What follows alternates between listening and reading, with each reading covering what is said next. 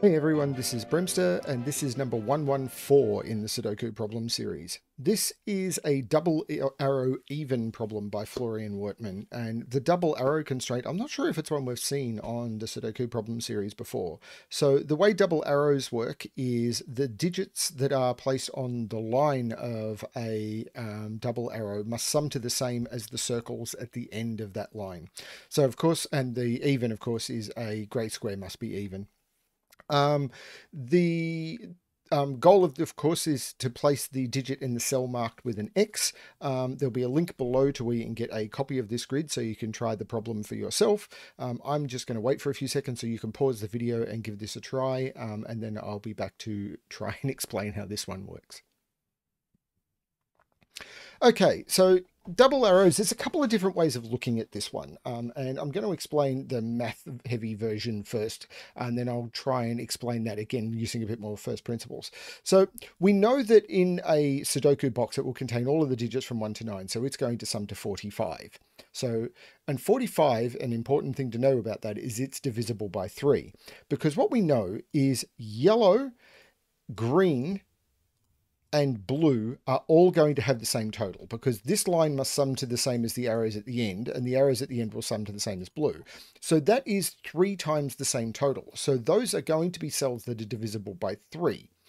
And we know that 45 is divisible by 3. So if you subtract a number that is divisible by 3 from something that is divisible by 3, you'll end up with something that is divisible by 3. So this cell in the middle must be divisible by 3. So it must be 3, 6, or 9. It must be even, so it must be a 6. Now that's the way of doing it that is math heavy.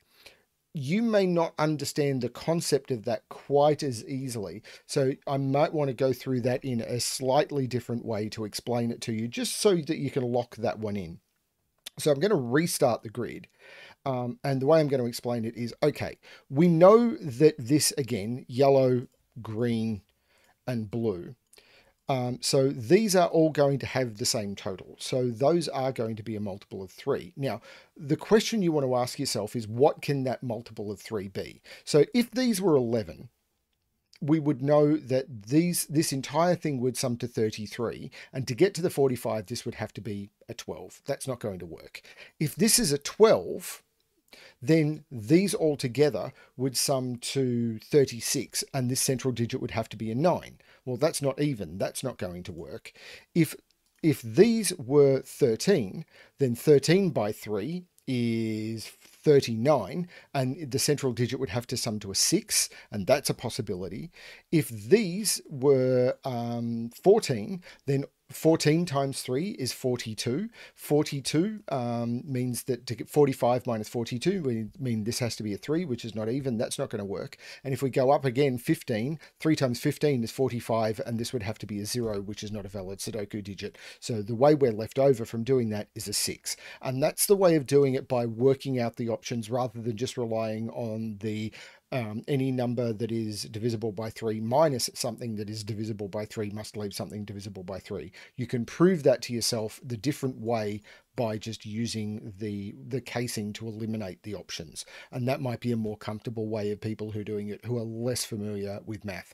That is definitely the way I would do it. So hopefully that is an interesting one to you. I'm going to kind of rate this one a medium. Some people look at this one and go, oh, that's a 6.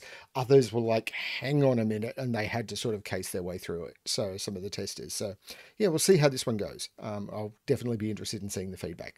Thank you everyone for watching. Hope you're enjoying the series. Hope you're enjoying all of the other content on the channel. And as always, good luck with your solving.